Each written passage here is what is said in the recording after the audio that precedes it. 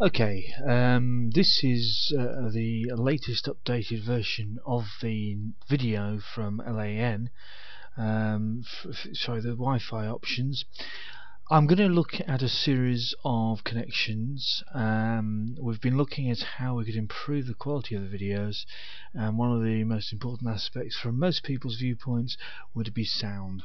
So hopefully you can hear us better this time. We have the locked Netgear signal coming here, and you can see a locked signal there and signal there. Now these are SSIDs, SSID here, here, here, here and here. We have the MAC addresses, each are transmitting here. We have speed of transmission. We also have the channels that these are actually transmitting on. On the router video, I talk about the keys and encryption. This is the WEP encryption, and this will mean that in each instance here we have an encrypted signal.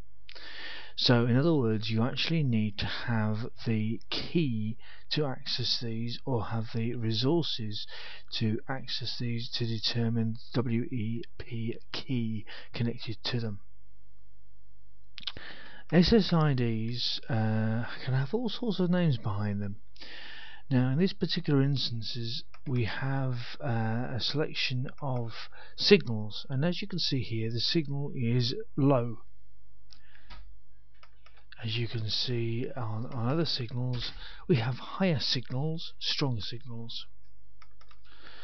We have a series of different strengths of signals, and we also have different strengths of signals with each of these particular setups. Now this is a relatively new one to me, and I've not particularly come across this one recently, so I'm looking at this to see how strong it is, and I can see it's locked, whereas I can see others that might not be locked. In fact, this particular one has no signal locking at all.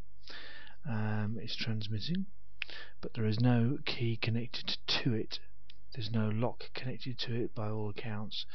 So from that viewpoint, I would suspect that that is possibly, if I'm near enough to that signal, I can get directly onto someone's internet connection, which is a bit frightening in a way.